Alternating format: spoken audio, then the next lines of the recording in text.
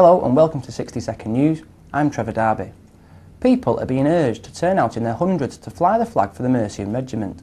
On Monday the 8th of November at 10 o'clock, 450 men of the 1st Battalion will parade through Hyde after returning home from Afghanistan, where it suffered 12 fatalities. The civic mayor of Tameside, Councillor Jean Brazil, will take the salute at the Town Hall.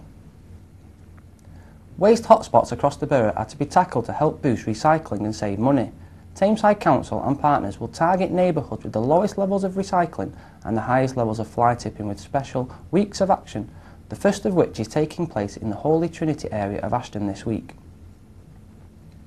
Tameside's BSF building team are celebrating an exemplary safety record of 1 million man-hours worked without any reportable accidents. Residents can learn more about Eid and share in the celebration at a special event to be held at Hyde Town Hall on the 6th of November from noon until 4 p.m. And finally, the world's finest brass musicians will be in Tameside on the 7th of November when Dukinfield Town Hall will host the British Open Solo and Quartet Championships. And that's all for now. We'll see you next week.